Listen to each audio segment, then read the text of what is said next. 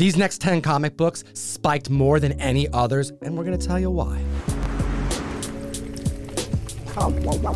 Another week of the Hot 10 comic books, and Gem Mint's on vacation, so we got Fire Guy Ryan in the casa. I never take a vacation, so I'll be here instead. Gem Mint, moving on your turf, so let's see what happens next week. Hit the like and subscribe, because at the list at number 10 is the first spec to jump from the trending list last week to number 10 on the Hot 10 this week. We have The Authority, issue number 1, debuted in 1999, and we are seeing 9.8 record-breaking sales happening so quickly after the announcement that the rest of the grades can't keep up. So yeah, we're talking about The Authority number 1. This is the first issue out of the 12-issue run that was by Brian Hitch and writer Warren Ellis.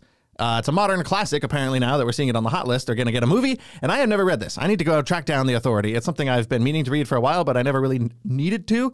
But now we have to, because we're apparently going to be talking about it for a while. A lot of these projects that James Gunn's making is for a larger general audience, but don't get it twisted. We definitely need our mature narratives. We need the next Peacemaker type of show. And with the likes of The Boys on television, keeping up with Amazon, it's going to be important that he can play with a team that will go the distance, one that is much more mature, more violent. Yeah, considering that he already made the Suicide Squad movie, too, it's logical to assume we need something newer, something different, and The Authority is definitely that team. I think the members of this team, too, have the potential to carry on forward and interact with members of the Justice League, for example. An increase of 800% in copies sold since this announcement landed, putting the 9.0 and 9.4 up with record-breaking sales. The 9.0 is up 108%, and the 9.4, 333%. We also had a 9.8 break a new record this week, going for $550, which is a 120% increase over its previous high from 2021. This isn't the only book that is seeing an increase in sales. We do have Midnighter, we do have Apollo, 2 classic members that made their first appearance in a completely different comic book. We're talking about Stormwatch issue number 4. That book is seeing a bunch of record-breaking sales as well. That makes sense, too, because Midnighter and Apollo are kind of like the two. I would call them leaders, maybe most important characters on The Authority, so it makes sense that their first appearance is kind of treated separately. The 9.4 sold for $365. That's up 92%. The 9.6 has a brand new record-breaking sale of $270, up 43%. But it's all about the 9.8. So we have 3 different record-breaking sales, the highest being $599, which is an increase of 50% since the price was set back in May of last year for $400. Yeah, ever since this James Gunn announcement last week, it's kind of hard to keep up with all this stuff. So you might want to go check out the Key Collector app. If you use code TOM101, you get a 2-week trial for free. That's right. There's a thing called Key Alerts. These are notifications you can opt into when any news happens, and the comics that are associated with them will be presented for you to consider and to learn about. Support the show, utilize that code, get access to the best comic book app ever. And at the list at number 9, we have Star Wars number 1 from 1977. Could this be a case of everyone focusing over here, the DC area, when others are over here looking at the Marvel spec, when it's 50% down? This book's actually been on the hot list for a few weeks now, even predating the James Gunn DC stuff. Star Wars is kind of gearing back up. We've got Mandalorian Season 3 on the way, and this is kind of the book to get for Star Wars. You got the first appearance of pretty much all of the classic original trilogy characters. It is an adaptation of A New Hope, so it makes sense that you would see Luke Skywalker, Han Solo, C-3PO, R2-D2, Darth Vader, Stormtroopers, etc., etc., etc. They're pretty much all in here. The heights this book reached was $9,600 back in April of last year, but this month we saw a $3,400 9.8 sale. So with everyone buying DC books, but then at the same time, you have Mandalorian spec happening because of the trailer. You also have Ahsoka Tano on the minds of everybody. Ezra Bridger, Sabine Wren, Grand Admiral Thrawn in the distance. We are also seeing trailers that hint that we're going to see more of the flashbacks that's going to feature Anakin, possibly Obi-Wan. So this book at $3,400 at a 9.8 is looking more attractive by the day. Members are probably buying it now before it goes up again. Yeah, it's not the worst time if you have the money to afford a book that's this expensive. When people like Tom said are focused on DC, when the overall comic market is relatively trending down, it might not be a bad idea to snag Star Wars, especially because until recently, Star Wars itself has been in kind of a lull. There hasn't really been a whole lot of, action around the fandom, except for like Andor, which a lot of people kind of skipped. I still haven't gone back and finished it. I only watched the first couple episodes, but I really liked it. Well, I think the numbers are proving this hypothesis to be correct, because below a 9.8, we are seeing a slow sales trending upwards. So although the book is hot, I suspect that we're seeing the book trend up in copies sold and in price more now than ever because it's affordable. The 5.0 sold for $175, up 15% when you compare it to the last 12 months. The 6.0 is up 17% with a $210 sale. The 7.0 is hitting $231, that's up 2%. The 8.0 is selling for $334, that's 18% up. And then when you go higher than that, you got an 8.5 that hit $350, 12% over its year-long average. 9.4s are hitting $650. That's only 8% above its last year average, but that's still an increase. And then the 9.6 just hit $1,200, which is 8% over its 12-month average. Holy smokes, there was a lot of books graded in 1 week. An addition of 37 copies were added to the census and one new 9.8, making the total 9.8 count 743. Next on the list, at number 8, I suspect this book is hot because of the sales cycle and CGC. Yeah, we're talking Wolverine #1, his first solo series from 1982. We are seeing a pretty big increase in the amount of CGC slabs compared to last week when this book was also on the Hot 10, which again, compared to Star Wars, which we just talked about, that's a lot of new books. That's an impressive turnaround. CGC seems like they're speeding up, catching up from the kind of slump they were in during the pandemic. They mentioned that they hired a bunch of people. It takes, I imagine, at least like 4 to 6 months to train them to the abilities needed to process as much as the collectors community is sending them. We have an increase of 22 copies added to the census since we talked about this book last, making the total census count 20,054 slabs on the CGC census. The 7.0 hit $112. That's 26% over its recent 12 months. The 8.0 hit $120, 2% over. The 8.5 hit $140. That's 7% over. The 9.0 sold for $198. That's 21% over. And the 9.6 hit $384. That's 30% over its recent 12 months. So we do have Wolverine spec, but there is no Deadpool news to talk about. And this is like the 3rd week in a row where the only news we have is their training. They're like working out. I looked. There's nothing. There's not a lot of new. It's still early in the production cycle of this movie. They haven't even started filming it. They're still getting in shape, which again is all that comes up when you look for Wolverine news. There's also like, fan casting. Ooh, we want this guy to play Wolverine. We want this guy to play Wolverine in the future, after Hugh Jackman. So yeah, there's no news. There's no rumors driving sales of this book, but I think people are just that excited for the eventuality of seeing the X-Men in the MCU alongside all the other Marvel characters. I think the CGC books are coming in very quickly, and we're seeing the ramifications of that. So although the book is hot and it's trending, I suspect it's because there's more availability. When these go to auction, we're seeing 7.0s, 9.0s, 8. I mean, these are lower graded copies where there's an abundance of them that exist. The 9.0, there are 1,722 in existence. So it makes sense that we would see more sales. I'm excited to see what happens when we get any type of news. That's true. And speaking of news, I was surprised at how few James Gunn related books are actually on this list. We talked about 3 so far, and only one of them was tied to the DC announcements from James Gunn. We've had 2 Marvel books since then, but let's get to the next one because that is DC. House of Secrets 92 at the list at number 7. Birdie Wrights and Goodness. We have the first appearance of Swamp Thing, and I think it was one of the most shocking announcements considering that DC already tried to release a Swamp Thing show that was canceled during production. That's true. That Swamp Thing show on the DC Universe app, that was in 2019. It was not that long ago, but yeah, it did get canceled. It makes me wish that they had waited a little longer, that we might have gotten that as an HBO Max original series versus something that just kind of dropped and died on this platform that doesn't even exist anymore. We did have an 8.0 break our record this last week, selling for $4,000, which is 5% over its previous record set back in 2021. The 4.0 is up 9%, selling for $1,090. The 5.5 sold for $1,400, 2% over. The 6.0 hit $1,850, 12% over. And the 6.5 hit $1,638, which is 1% over. This book is so respected and so tough and high grade that despite having a failed attempt already, it seems like such a safe investment.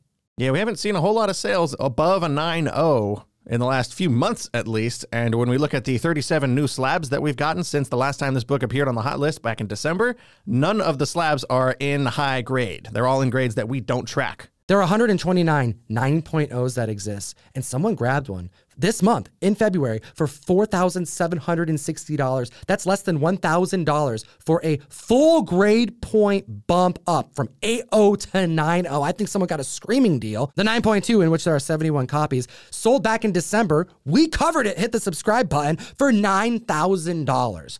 And someone earlier that year in June, paid $9,900 for a 9.4. There's only 42 copies of that book. It gets real interesting once you get into the higher grades. 9.6, there's only 27 of those graded at a 9.6 CGC. The last sale was for $30,000 back in September. And then when you get higher up than that, the 9.8, there are only 3 of those. There are only 3 in existence. We haven't seen one come to market since September 2021 when it hit 90K. This one surprised me. This is going to be the last Hot 10 before the release of Ant-Man and the Wasp, Quantumania. This is the only Ant-Man related book that's on this list, which is, it's pretty surprising considering how often we see other books appear on the Hot 10 right before their movie comes out. We're talking about Marvel Premiere 47, the first appearance of Scott Lang as Ant-Man in costume, of course. You got the first appearance of Darren Cross. You got the first appearance of Cassie Lang, all of who are going to be in this movie. Trifecta. The only person that we need in this comic book is Kang to really make it a perfect situation. And this book has been hot for so long because of the, I think, Cassie Lang spec. And the hype for Ant-Man, I just am not feeling it as much compared to Black Panther. What about you? Yeah, it's really weird. James Gunn kind of came out of nowhere and popped the balloon of Ant-Man anticipation, I guess. Anticipation, if you will. We're not seeing that anywhere on this list. This is it. This is it for Ant-Man. He's not even on the top 5 of this list this week. It's a little disappointing. By the time you guys see the next Hot 10, probably with Gem Mint back here in the other seat, Ant-Man will have hit theaters by then, so we'll see how it performs after the movie releases. Well, the 9.8 this book reached was $2,250 in December 2021. So it's been a little bit, but the book is down by half. The last GPA sale was set in January of this year for $1,056. A lot of movement in all grades below a 9.8, however. The 7.5 sold for $165, 21% over its recent 12-month average. The 8.0 is up 18%, selling for $185. 8.5s are going for $180, 9% over. The 9.0 is selling for $220, 5% over. Similar to the 9.2, also 5% over, selling for $250. And then when you look at the 9.4, that just went for $345. That's a 13% increase over its recent 12-month average. And we have a 9.6 hitting 500 even, 8% over its recent 12 months. We're seeing red carpet premiere pictures. Brian Michael Bendis taking pictures with Dominique Thorne was pretty cool. However, I want to know what the community thinks. I think the marketing was a little lackluster. The hype wasn't there. The MODOK reveal wasn't what I think it needed to be. Yeah, and I really don't, it's not necessarily entirely their fault. I don't think they could have anticipated James Gunn coming out and the DC announcements landing with such a huge splash that it did. So we'll have to wait and see for the actual movie. And next at the list at number 5, I think you and I are in a completely different mindset about wanting this to happen. Yeah, and I'm aware I'm in the minority. I'm aware that people in the comment section like to give me crap for hating on this character. We're talking about Omega Men, issue number 3 from 1983, the first appearance of Lobo. Jason Momoa getting all hyped up. The anticipation for James Gunn to release a slate of announcements that was going to shock a lot of people. It did, but Lobo nowhere to be found. And I think the prices are now seeing the similar effects that Wolverine earlier on the list is having. A lot of newly graded comics are hitting the market while the book is hot, and we're starting to see a price adjustment. I'm so happy. I can't stand Lobo. Lobo annoys the hell out of me. Dude, this could be the next Deadpool over at DC, man. Sure, Deadpool also annoys the hell out of me. And seeing people like spec so hard on this book in the last few months, it's been on the list for 12 straight weeks, which is bonkers. It hasn't hit this low on the list, however. I don't know if ever, let alone recently. Well, we're seeing an increase of 27 copies added to the census in under a week. This book was at number 2 on the Hot 10 last week. And we have 9.8s. A brand new count, an increase of 11 copies added. Hot damn. So yeah, let's talk about 9.8s for a minute. The record high sale was just a few months ago back in December for $462. However, last week we saw a recent high sale, $395, 19% over its 12-month average. However, this sale did take place 2 days before James Gunn clarified that there is not a Lobo project happening in the near future. Unless he's going to be introduced in something else in DC, which I think people are hoping for, until we find out, I don't know, that Jason Momoa found out he's actually going to be portraying Swamp Thing, or maybe he's actually Damian Wayne. He's excited about something. We saw that video last week, I think it was, maybe the week before, when you and Jem went over his like, woo! He was whooping and hollering in that building. He got some good news from James Gunn and Peter Safran. I personally don't think you get that excited for Lobo, no matter how much you like the character personally. I think he might have gotten some more different news. I don't think they would have told him you're going to be Lobo without announcing a Lobo project in any way. on this first wave of DC movies and TV shows. Well, 9.8s and 9.6, there were 5 sales that beat the 12-month average this week. 8.0, selling for $90, is still up 22%. 8.5 did the same, selling for $90 as well. The 9.2 hit 130. The 9.4 hit 140. That's a 37 and 36% increase over the last 12 months. The 9.6 hit 170. That's almost 20%. And the 9.8, although it hit 395, this did take place 2 days before, and that puts the overall average over the last 12 months selling at $332. So yes, it's up 19%. We were seeing this break nearly the $400 marker again, and it doesn't look like it's going that way. And there was a more recent sale after this $395 sale, more recently hitting $355. So even since then, it's dropped a little bit. What's interesting about Lobo, actually, when I was doing research for this last night, I found an interview with Tom King from a couple days ago where he revealed that Lobo was originally going to be the second lead character in his Supergirl series, which just got announced. Could you imagine if that happened? I would not have loved that book anywhere near as much as I do. I love Supergirl, and you all need to go read that, but right now. With the Supergirl craze post the announcement, ooh, can you imagine? Maybe they'll slip Lobo into it. No, don't do that. Please don't ruin that. That book is perfect. Don't ruin it by putting Lobo in it. Dear God. Speaking of Damian Wayne, at the list at number 4, we have his first cameo appearance in Batman 655. There's a whole lot of Damian in this book, though. We do have a 17 sale count for 9.8s since the announcement, and this book has propelled itself from the trending list to the Hot 10, in addition to The Authority. Yeah, now that we're on the in the top half of this list, too, we're going to see a lot of these books have, like, stupid high numbers of copies sold. 17 9.8s sold. We're not going to get into every single one of those, but that's a lot. This book was averaging $192 for a 9.8. This week, we saw a $450 sale. This book is going to break 500, I bet. Yeah, the all-time record high for a 9.8 is $499. So, yeah, I would not be surprised at all to see this hit 500. There's actually one on eBay right now asking for 500. Buy it now. So some members are getting this a bit cheaper. I mean, we're talking 1 week after the announcement. We saw a sale for $345 for this first appearance of Damian Wayne because of the focus on the Bat family, specifically a Robin we have yet seen hit the screen. True. A lot of people are disappointed that we're not going to get a James Gunn Nightwing project in any way, but we still could. There's time. Yeah, I think there's plenty of time for that. Don't worry. Yeah, we also have newsstand sales to report on. We have a 9.2 selling for $150. The last time it sold was in January for $94 as the record. That's an increase of 60%. The 9.6 last sold in December for $56, up 418%, selling for $290 this week. We also have a 1 in 10 variant for this book done by Adam Kubert, which is seeing a pretty big increase in sales this week. We had a 9.2 hit $112, 56% over its recent 12-month average. There's a 9.4 that went for $125. That's up 2%. Not a lot, but still counts. 9.6, $280, 53% increase over its recent 12-month average. And then a 9.8 just hit $590, 42% over its 12-month average. An increase of 2,078% in copies sold week over week. It's an understatement to say that this announcement really landed with the collector's market. But I also think that the collector's market really needed this type of news. Members were getting antsy. They want to buy comics. They want to buy key comic books. And they've just been waiting for this type of groundbreaking news that they can spec on and start purchasing books that they love. That's true. This is the most recent book from the DC announcements to hit this list this week. It's also a very classic modern run that I really need to get my hands on. I have not read the original Grant Morrison, Damian Wayne stuff. I'm very much looking forward to cracking into that. I may have messed up. You did. Let's get into this because I'm going to give you crap for it. Number 3 on the list, The Last of Us, American Dreams, number 1. The first appearance of The Last of Us in comics. One of the best shows on television right now. And there was a 9.8 available on eBay that I put an offer in. And I thought it fair to put the record-breaking sale offer, which was $12.50.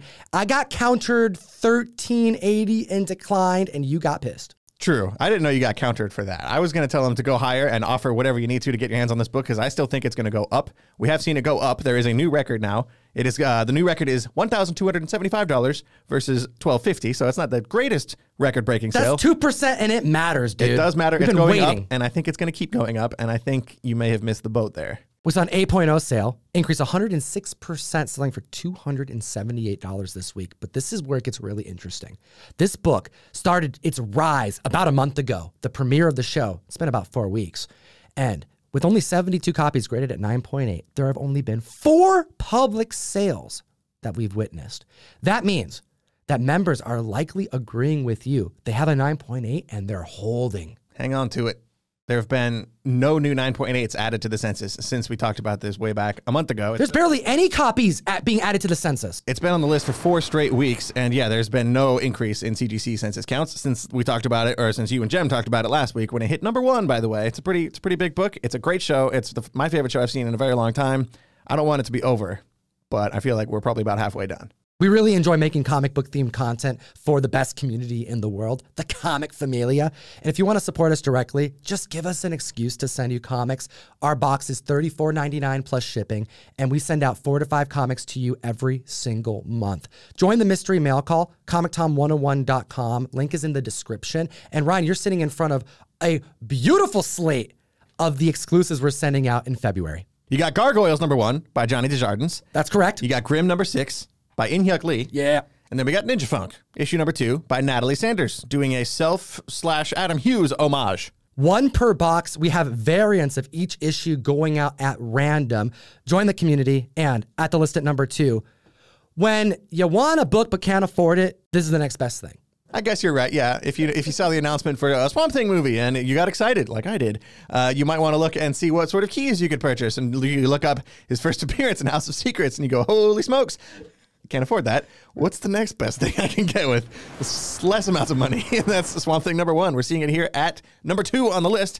Debuting in 1972, you got the first appearance of technically the second Swamp Thing, Alec Holland, plus the first appearance of Anton Arcane, his big arch nemesis. You got the first appearance of Matt Cable. It's just an interesting book with a lot of first appearances that might be more relevant depending on what direction the Swamp Thing movie actually goes. It just demonstrates it perfectly. Some books are great spec because they're more attainable and they're more affordable. We have multiple grade points from 4.5 to 9.2 to discuss, and an increase of copies sold of 200%. The 4.5 hit 181, up 3%, and the 5.5 can't keep up. It sold for less, 174 for an increase of 18%. That shows how much people want this book. The 6.5 sold for 220, 29% over its recent 12 months. The 7.0, 250, 33% over its recent 12 months. The 7.5 hit 259, 11% increase. The 8.0, 350, that's 27% over, and the 8.5 broke $400. Selling for $405, that's 19% over. I'll take the last 2 off your hands. 9.2 just hit 550. That's a 26% increase. And then finally, we have a 9.2 hitting $669, 31% over its recent 12-month average. I'll remind the community, we talked about it earlier, Star Wars 1 at 9.8 had a more than 50% drop. So when you look at the 9.8 of Swamp Thing #1, the record high was set for $7,000 in December 2021. November of last year, although it's down, it sold for $5,750. Way less of a hit than some books that we've discussed, and there's only 35 9.8s in existence. Yeah, when you look at that Star Wars #1, there's over 740 9.8s. So you got a little bit of a supply and demand situation. There's more of them, which would drive the price down, whereas you got 35 here of Swamp Thing #1, which is why the price is not that far down. It's like a little over $1,000 less than its all-time high. It's probably going to approach that number here the closer we get to the movie. I want to hear from the community in the comment section below. Week 1 of announcements. What did you expect to be leading the Hot 10 list? And did you think it would be the book that made #1? Booster Gold, #1 from 1986. #1 on the Hot 10 and the last Trending 10 video we did. This right here is shocking, but I suspect because of the failed recent attempt that Swamp Thing had in the television show, I think it kind of like pulled from the excitement, which primed Booster Gold to shine. That's true. He stole the #1 spot, just like he stole the superhero tech from the future to come back and try and not be a loser back in the heyday of superheroes. Booster Gold comes from the future, but he's a big-time loser. So he goes and steals a bunch of superhero gear from the superhero museum, travels back in time to try and make a name for himself and feel cooler. This right here was being spec'd on prior to any announcements because members were thinking that this could be a prime candidate to get the Peacemaker effect, an obscure character, a strange character made cool because of James Gunn's creativity. And we are seeing so much attention on a book that had dropped so significantly in the last year. 9.8s were averaging $383, but not anymore. In the first week since the James Gunn announcement video, now that we know that there will be a Booster Gold TV series, we have seen several sales of this book. We did have 2 record breakers happen this week. An 8.0 sold for $82. That's 17% over its last record high back in 2021. A 9.4, meanwhile, hit $188. That is only 2%, $3 over its previous record last year in 2022 of $185. The 8.5 sold for $91. That's up 36%. The 9.0 hit $110, 51% over its recent 12-month average. And the 9.2, 12 different sales. The highest being $140, and that's an increase of 97%. And then you got the 9.6. We also had 9 sales. All of them surpassed their 12-month average the last week. The biggest one was $253, 101% increase over its $126 average. When we look at the census count, since we chatted about this book 4 days ago, there's been an increase of 7 copies added to the CGC census. The average for a 9.8 was $383, and it's been blown past an increase of 88% with an all-new record-breaking sale of $721. Yeah, that sale happened the very next day after the announcement of the Booster Gold TV series. We also had 13 sales. All happened in the last week, all of them higher than that $383 average. So people are loving Booster Gold, and I'm very excited. I can't wait to see this happen. It's perfect for James Gunn. I think if this has happened 10 years ago, if James Gunn had decided to do a Booster Gold movie, it would have been Chris Pratt. Booster Gold, Chris Pratt, we would have seen the Star-Lord dance scene with Guardians of the Galaxy. Like, this is perfect. I can't wait for James Gunn's Booster Gold. It's going to work. Let me know what you think in the comment section below, and as always, geek responsibly. Enough said. Comic fam, look at this beautiful comic book, Swamp Thing in the distance. I mean, how cool would it be to see this cover from Swamp Thing's perspective? I mean, that's a mirror right there. That's cat hair right there. And bam! That's right, Carnivore Comics, Comic Tom team up. You can get this homage done, point of view style, by Gabriel Del Otto. We have Virgin sets, and I'm gonna have them available for the first time from me this coming Tuesday for Valentine's Day on Whatnot. Link in the description. Bookmark the stream, and we'll see you there. We also have other videos for you to check out.